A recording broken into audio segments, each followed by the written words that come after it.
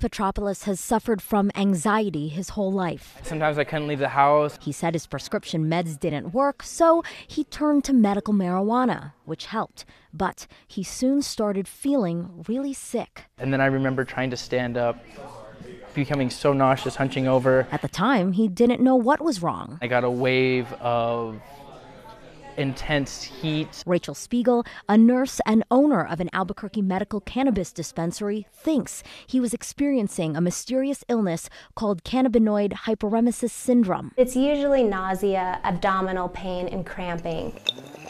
Previously thought of as a rare disease, a new study suggests cases could be on the rise as more recreational and medical users turn to the drug.